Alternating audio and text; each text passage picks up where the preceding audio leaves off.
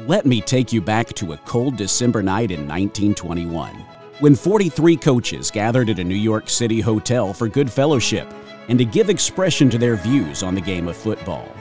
That next year, the American Football Coaches Association was born.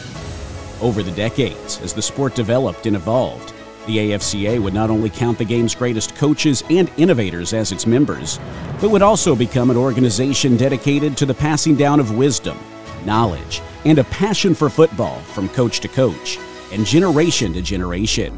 AFCA membership is now comprised of thousands of coaches from high school, college, and the NFL ranks.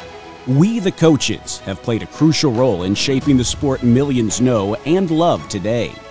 And the AFCA is even more vital as we consider the future. No one knows football better than football coaches. As the game of football faces change and unforeseen challenges ahead, the AFCA will continue to take a leading role to promote and protect the game and its players who have given us so much. Here's to 100 more years of dedication to the football coaching profession.